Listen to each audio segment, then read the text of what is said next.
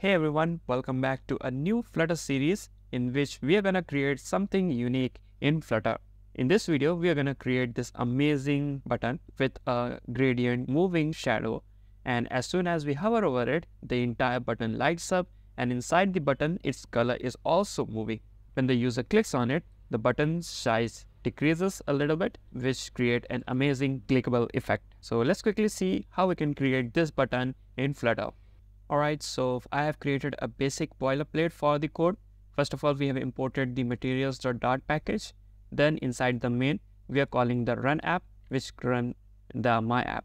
And inside the my app, there is just a material app with a title and a scaffold with a background color of black. And in the center, we are gonna place our glowing button. So let's create a stateful widget. So just type STF and you'll get this snippet as stateful widget. So just enter it and write the name glowing button. Now inside the button, first of all, we need to define some values. First of all, we need is hover because we want to activate the certain animation on hover. So we will need is hover. By default, it will be false. All right, so we have defined two colors, one is pink and one is blue. After defining the color, we will define the width and the height variables. So by default, I would set the width to 200 and the height to 50. Apart from all of this, since we want to animate it, we also need one animation controller. We will initiate it in the init state. So I would just write late over here, and inside the add override, just type init state, and here we will add controller, and inside it we want to give a vsync. So for getting the vsync, we want to write with single tick provider state mixin, and now we can just write this over here, which will point to this single stick provider mixer. We will define the duration, and the duration gonna be 5 seconds would be the best. So we can do one more thing. Since I want this animation to start on its own, here I can say forward, which will start the animation. And since this animation does not need it to stop and keep on going forever, so I would also write repeat over here, and that will be all. So what we are doing here is defining an animation controller with a duration of 5 seconds. Forward means we are starting the animation right now, and repeat would simply repeat the animation. Now, since we have created animation controller explicitly, we will also need to handle dispose of it, and controller.dispose. So here's the basic setup. Now to create the button, we will simply use a container. The width is going to be the width that we have defined over here, and the height will be the height that we have defined. Now we can define the child, which would simply be a text widget, which would say click me. We can also define some style for it, text style. And first of all, we're gonna use the color. When we are hovering over the button, the color of the text is black, and when we are not hovering, the color is white. So we're gonna use the variable that we have created is hover to determine the color of the text. So we're gonna use is hover, and if we are hovering over it, we want the color to be black.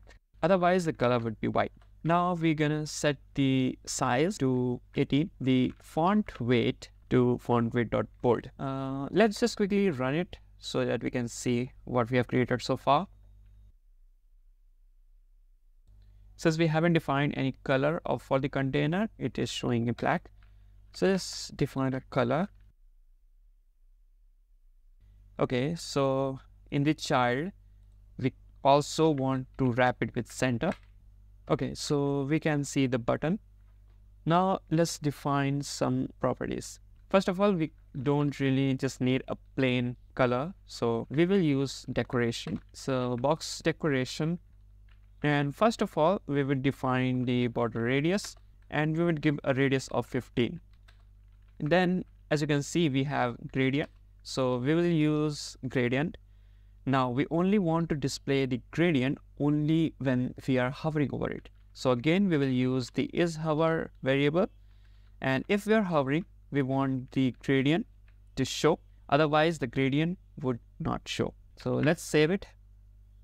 And just to test it, let's put true over here. And this is what our button gonna look like. So I'm gonna put back false again.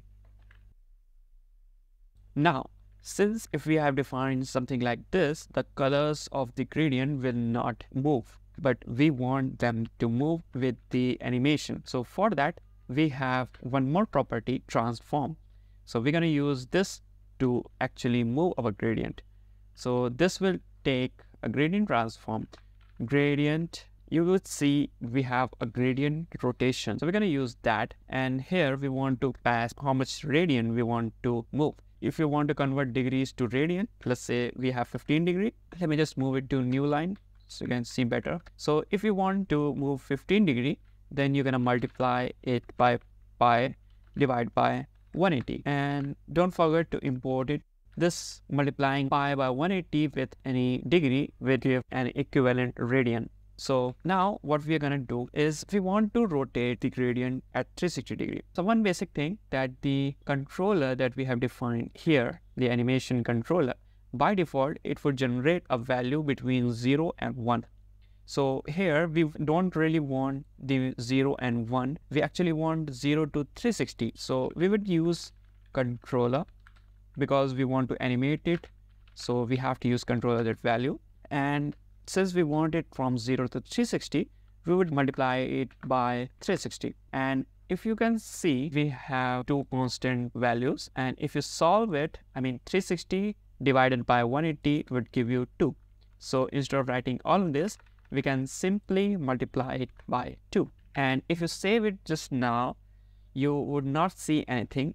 First of all, okay, let's just make it true. You would notice that the gradient is not moving because the controller that value does not actually update or rebuild the UI. To actually rebuild the UI, you need to use an animation builder. So just wrap it with a builder and type animated builder. And this requires two things. First one is an animation, which would be the controller that we have created. Second is a builder, which would accept two arguments. One is context and one is child. Right now we don't really using the child, so you can just simply put an underscore over here, and that's it. If we save it now, you would notice our gradient is now moving. Now one thing to notice that it does not have a shadow. So let's quickly add a shadow. After the gradient, we would define box shadow. We would give it a list of box shadows. And here there are certain properties that we can define. First one is color. Then we would define some properties like blur radius, give it to 10, and spread radius, set it to 1.5. Let's give another shadow first. So this is, we have created two shadows, one with the color 1 and another one with the color 2. Now if you save it, you would see the shadows kind of look like the same. You can't really define it has two colors or not because these shadows are perfectly overlapping each other. So for that, we will use the offset property of the box shadow. So we would use offset dot from direction. And here we just simply want to give a direction like we have given it here. We can simply copy it and paste it. And I'll just copy this and paste it here as well. If you look closely, you may be able to differentiate that the shadows are actually moving. But still, it's difficult to differentiate normally if someone sees it. So for that, if you hover over the from offset dot from direction, you will notice it takes an optional argument of distance. So we're going to use that to make the offset more distinctable. And we would give it a distance of 3.5. And same with here as well, 3.5. All right, so now you can see more clearly that the shadows are moving, but still you would not be able to notice that there are two shadows, because you might have noticed that the value that we are getting here is also this exact same value we are passing here and here. So both the shadows of different color are moving in the same rate and the same direction, and that's why they are always overlapping each other. So what we want is when the color 1 is at the starting, the color 2 should be at the opposite side.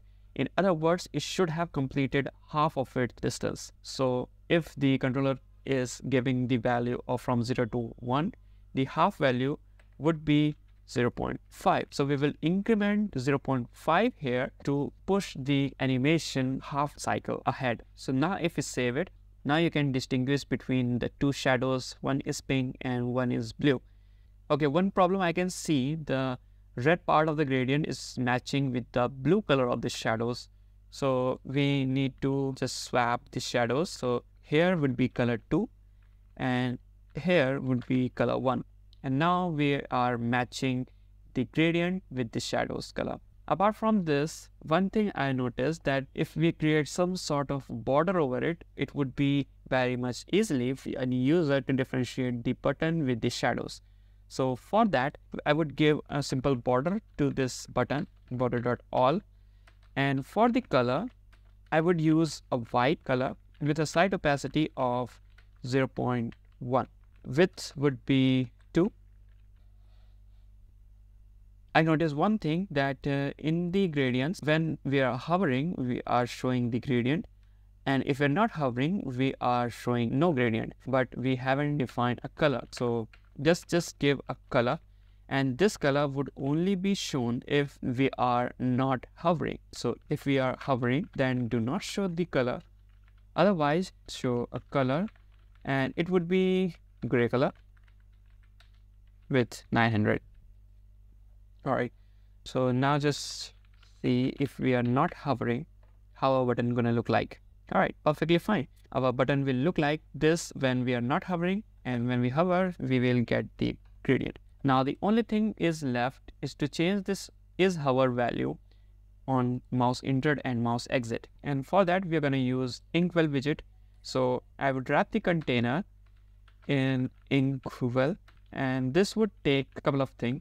First one is on hover. Now on hover, we would get a value. The value would be true if we are hovering. So we'll simply set isHover to the value. And we would also need on tap down method and on tap up method. If we hover over it, the button changes the background color. And if we are not hovering it, the button is back to its normal state. Now the only thing is left, when we click the button should shrink its size.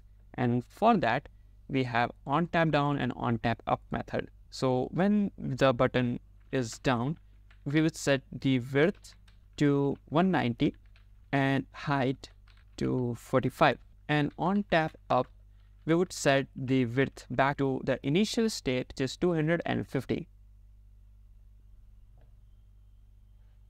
Now, if you just hold the button, you would see a weird rectangle appears on the top of it. And this is an overlay effect, which is pre-built on several widgets like elevated button, which would give you a ripple effect. Now, since in this case, we don't want this ripple effect, so we can simply set the overlay color, and it would need widget state property all and give the value colors.transparent.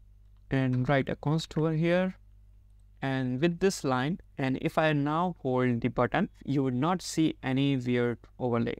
Now our button is 99% completed. The one problem is if you press down the mouse button and now if you drag outside of it, the button size does not come back to its initial position. The button is still shrink. So to fix it, we will come on hover and here, and we can simply make sure that if the width is not equal to 200, which is the initial width, then we would set width to 200 and height to 50.